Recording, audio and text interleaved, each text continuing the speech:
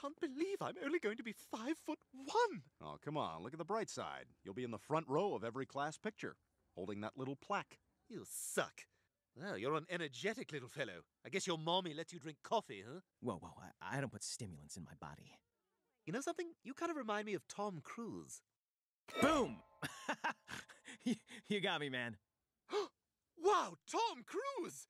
You look, bigger in the movies. Ooh, you want an animal cracker? Sure. You got a lion in there? Oh no, I eat those first. I believe eating the lions gives me power. Yeah, I hear you believe in a lot of crazy stuff. What'd you get there? A giraffe? Yeah. Good.